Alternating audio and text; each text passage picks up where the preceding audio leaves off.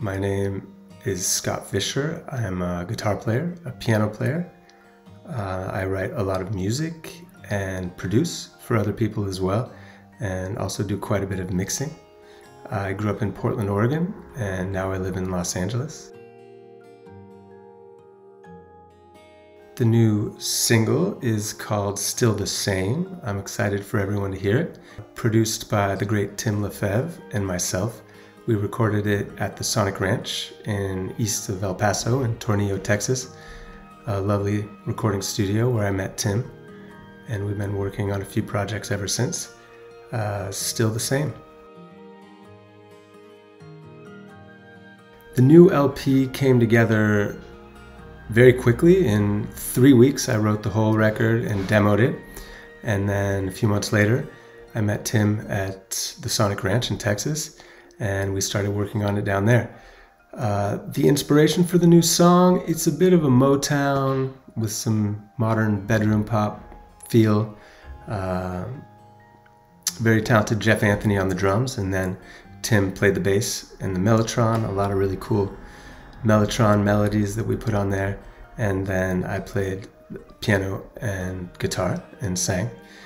The theme of the song is about arrested development and friendship, and how we grow apart from some of our close friends as we get older, and how to reconcile our differences and still love them. I love the creative process. The feeling when you have a completed work that you're proud of and that you're emotionally connected with is very rewarding. I think I love the songs that come quickly, where it's more of a flow state and it almost feels like the music is coming from somewhere else.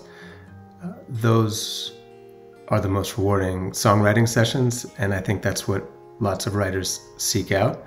Of course, that's not always the case, and there is a lot of work to it, and sometimes you really have to do multiple drafts and multiple arrangements, especially if there's collaborations.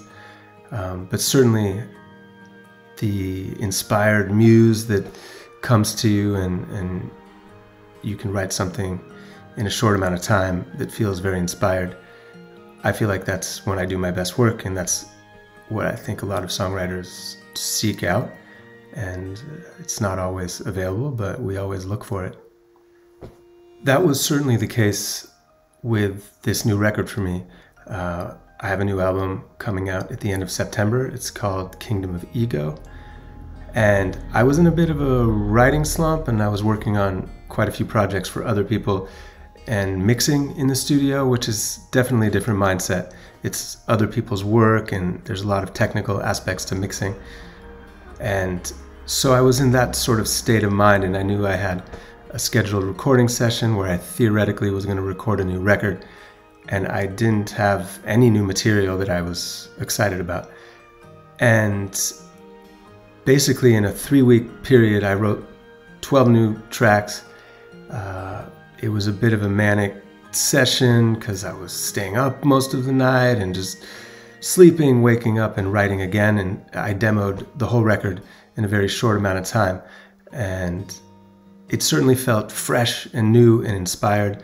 And I think I've been trying to write more quickly and not hang on to ideas and as long. I think keeping the fresh, inspired energy just adds a lot more passion to the whole session. So this new record came about very quickly like that, and this particular song, Still the Same, which is coming out here very soon, was one of those that maybe from the beginning of the idea to me going to my studio, demoing it, singing it, playing all the parts, arranging it, it might have been 6-7 hour period. And those are always very rewarding, and I'm excited about it. Well, first of all, just sit down and write, and don't be too judgmental or harder on yourself. Leave that out of the equation during the writing process, and don't think that you're going to write a perfect song the first few times out, or even the 1,000th time out. Put the idea down and then come back to it, and then you can assess it a little bit more objectively. But during the writing process, try not to filter what you're hearing and where your instincts are taking you. Also, I would say dig into some of the great songs of all time. For me, it was going back and learning Motown songs and Beatles songs and digging into the nuances of those songs. In really learning the chords, the altered chords, the bass lines, the passing tones, all those things that a beginning writer is not going to notice, but those are the things that really make the song go to another level. So learning and dissecting some of the great songs of the past is incredibly informative and helpful when approaching songwriting.